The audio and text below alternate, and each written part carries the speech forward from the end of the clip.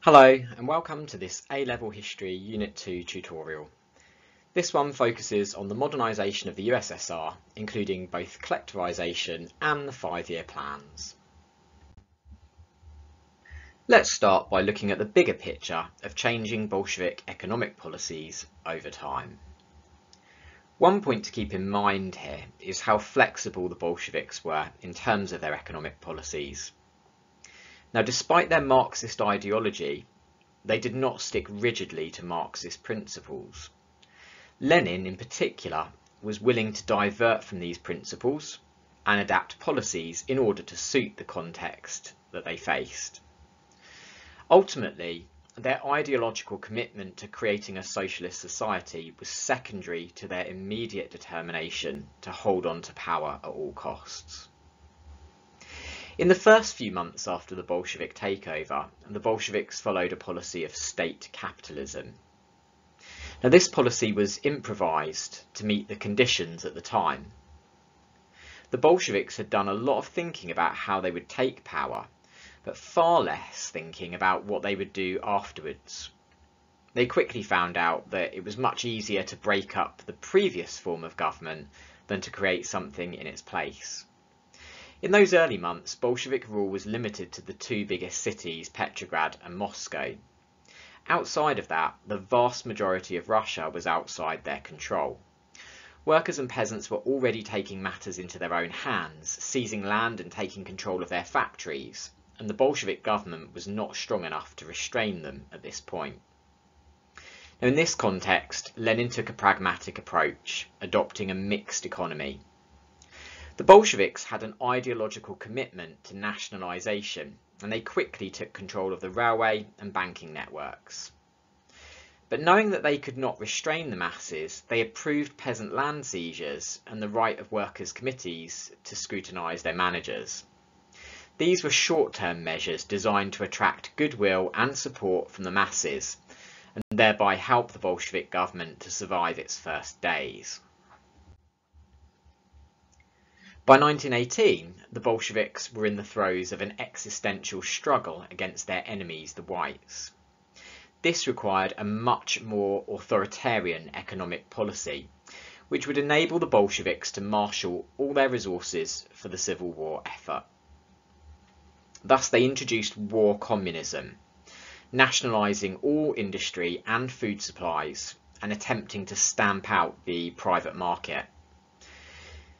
This economic policy was much closer to the ideology of those on the left of the party, and particularly Trotsky, who saw it as a blueprint for the future of communism in Russia. War communism was a harsh economic system. Features like grain requisitioning, terror and rationing were resented by both workers and peasants alike.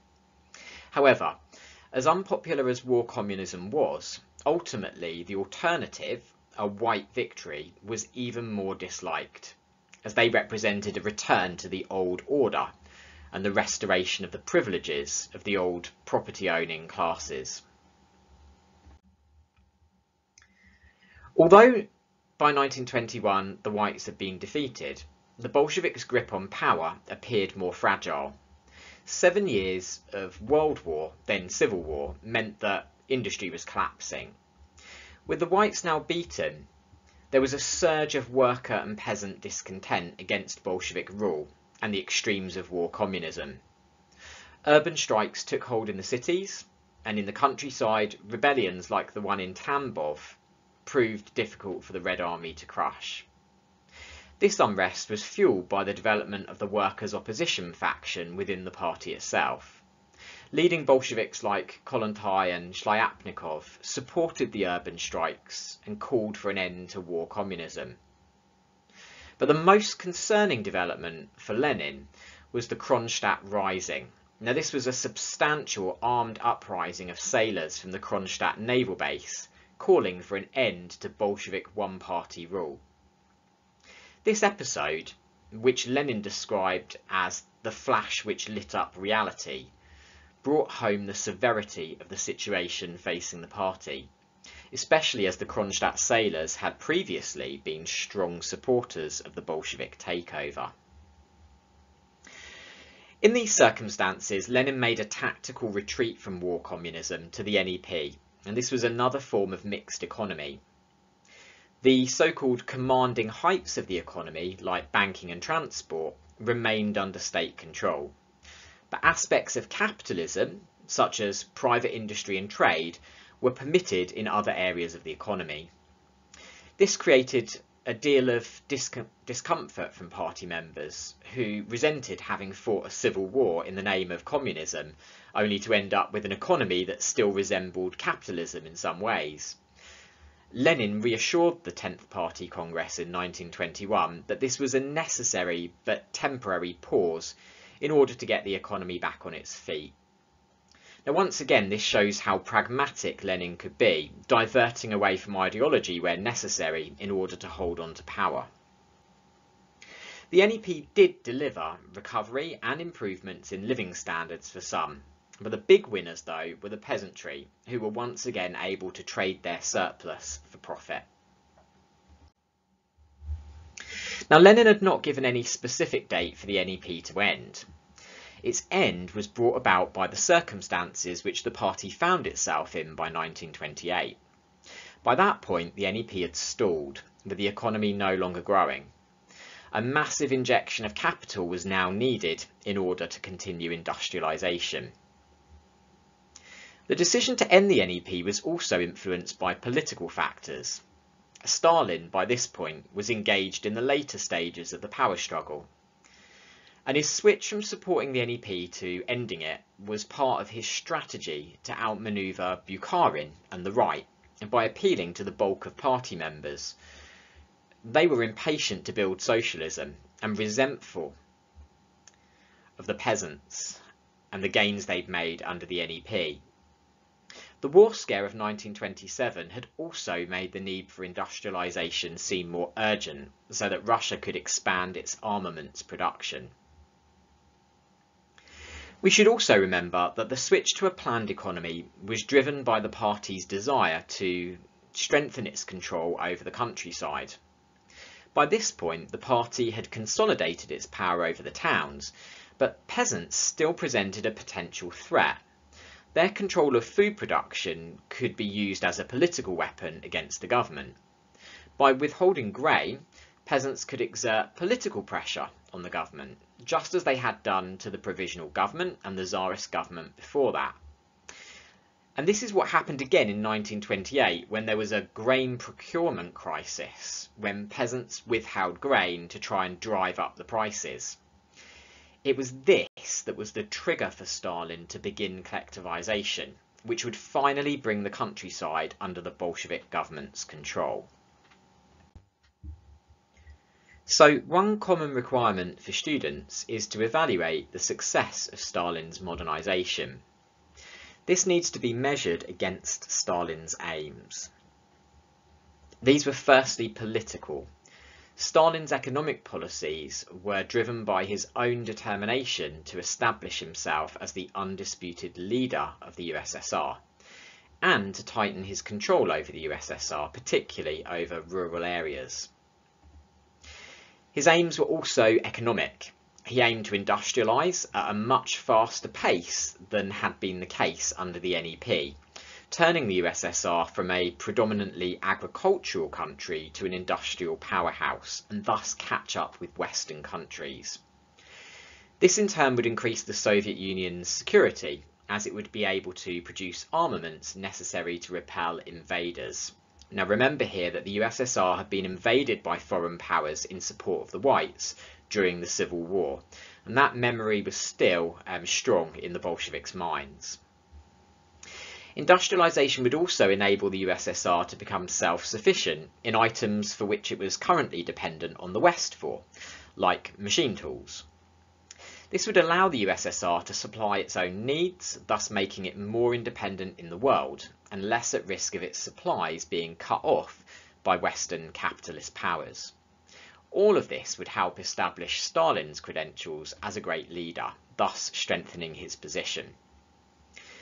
And the same is true of his social aims. The party was impatient for the creation of a socialist society, and by delivering this, Stalin could secure his position as leader and his place in history. Socialism should also provide a good quality of life for its people and an attractive model to other countries. So it was also important to raise living and working conditions within the USSR. So let's evaluate the success of collectivisation against those political, economic and social aims. Now, politically, collectivisation was a significant success for Stalin. The violent campaign to collectivise the peasantry conjured up memories of the heroic Civil War period, which was popular with the idealistic and radical party members. Engaging in a life or death struggle with the peasantry also rallied the party behind Stalin, strengthening his position. Stalin succeeded where Stolypin had failed a generation earlier by smashing the power of the peasantry. The Mirs were finally eliminated, and once on the collective farms, the peasants lost their power to disrupt the food supply. All of this boosted Stalin's prestige as a great leader.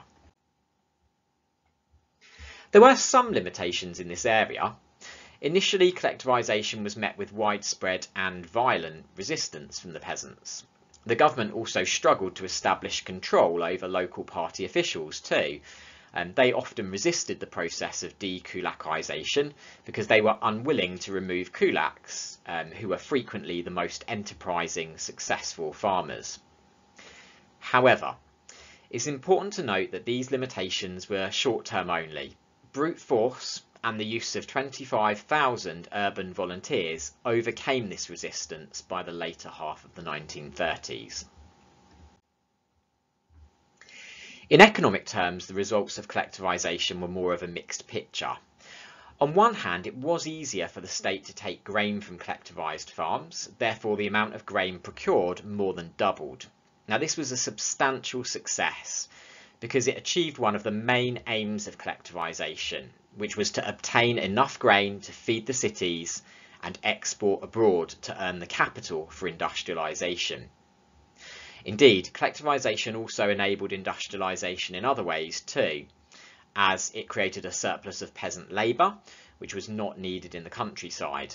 And these peasants migrated to urban areas, becoming the necessary labourers for expanding industries. Nevertheless, though the amount of grain taken by the state increased, the total harvest itself dropped substantially as a result of the loss of the best farmers and the poorly equipped machine and tractor stations. Peasants also resisted the process by eating their livestock, which led to a substantial drop in meat and milk production, and that didn't recover for a decade. And while collectivisation provided capital for industrialisation, the production of farm machinery sapped resources which could otherwise have been invested in industrial technology. The social impact of collectivisation was significant. It ended land hunger, and that was one of the major social problems that previous Russian regimes had been unable to tackle. Furthermore, it went some way towards creating a more socialist society, as it promoted substantial growth in the size of the urban proletariat, and a more socialist form of communal living and farming in the countryside, especially on the sovkhozes, where peasants were effectively treated like workers, paid a wage to work on state-owned farms. Yet the failures in this area were particularly significant. The most common type of collective farm was actually the kolkhoz. But peasants on these farms retained small private plots of land, which they used to grow vegetables and keep livestock, selling these to supplement their income. Thus, the private market was not completely eradicated. The drop in meat and milk production led to a decline in urban living standards, and the upheaval of collectivisation led to a devastating famine, particularly in Ukraine. Now, although some historians like Robert Conquest have argued that this famine was politically beneficial to Stalin, as it was a weapon with which to weaken Ukrainian nationalism, nevertheless, it also demonstrates the failure of the socialist agricultural system to provide a better quality of life for its people in this period. Next, we'll turn to industrialisation and the 5-year plans. First, let's compare and contrast the 3 5-year plans in this period. Each plan was shaped by its own context. In the case of the first 5-year plan, its introduction was a response to the slowdown of the NEP and the impatience of the party to build socialism. Stalin was responsive to the mood of the party, and he adopted the policy of a planned economy as part of his successful outmanoeuvring of Bukharin and the right. The priorities of the second 5-year plan were shaped partly by the mistakes and weaknesses of the first, and by the pressure coming from within the Politburo by moderates like Kirov, who wanted to slow the pace and intensity of industrialisation down, in order to focus more on providing a better standard of living for workers. The third 5-year plan took place at the height of the terror, during which party members, officials, managers and the ordinary population were being purged. This included the moderates, who had previously urged a slower pace of industrialisation. The urgency of industrialisation increased once more as rearmament by Hitler created fears about imminent war with Germany. Now, despite their different contexts, all three plans shared a number of common features. Ultimately, all focused on heavy industry, which was seen to have driven industrial revolutions elsewhere in Europe. All prioritised the quantity of goods produced rather than the quality of those goods. The plans all had a propaganda angle, thus they were completed 1 year early and focused on vast industrial projects to emphasise the superiority of the socialist system. Across all three plans, workers and managers were driven to greater efforts by tough discipline measures and through the fear of being denounced as wreckers if they did not. Since the fear of failure was so pervasive, corruption was rife, and those who did fall foul of the purges provided a source of slave labour for the most labour-intensive aspects of the plans, like, for example, cutting timber or constructing canals. Yet, each plan had its own unique features too. The first had the most unrealistic targets, because rival state agencies, Gosplan and Vysenka, competed with each other to set the most ambitious quotas for production. The second 5-year plan tried to rectify this with more detailed planning and better training schemes. There was a greater focus on consumer goods, at least for the first 2 years of the plan, and more attempts to provide workers with incentives for production through the Stakhanovite movement. The third 5-year plan was characterised by its strong focus on armaments production and the increased severity of its discipline measures, with labour books and internal passports introduced to try and stabilise the labour force, preventing workers moving from one region to another. The planning itself was the most chaotic of all, as the purges created a shortage of administrators and planners. Now, once again, the success of the plans should be measured against the political, economic and social goals of the regime. In political terms, the plans were a resounding success. Introduction of the planned economy proved Stalin's credentials as a great leader, rallying the left wing of the party behind him. The party itself gained unprecedented control over both the economy and society, both of which helped to establish a totalitarian, authoritarian state. Furthermore, the production figures, regardless of their accuracy or the quality of production, demonstrated the success of the planned economy, and thus served as propaganda for the regime. Of course, there was concern among moderates within the party at the pace and violence of industrialisation, but this challenge to Stalin was short-lived. Economically, the picture is more mixed. Now, there's no doubt that production did rise, with spectacular growth in heavy industry, where some areas tripled or doubled in output. Indeed, whole new industrial areas like Magnitogorsk were brought into being, and massive projects like the Moscow Metro improved infrastructure. Yet the focus on targets and the fear of missing them led to competition between managers as they competed for labourers. Skilled workers could benefit from this competition by moving between jobs in order to obtain a better deal, which destabilised industry. Ex-peasants arriving in the cities provided a source of labour, but this was unskilled and frequently slowed production by damaging machinery. At any rate, much of what was produced was of poor quality. For example, steel that was so low grade that it couldn't be used for anything, or tyres which burst after just a few miles on the road.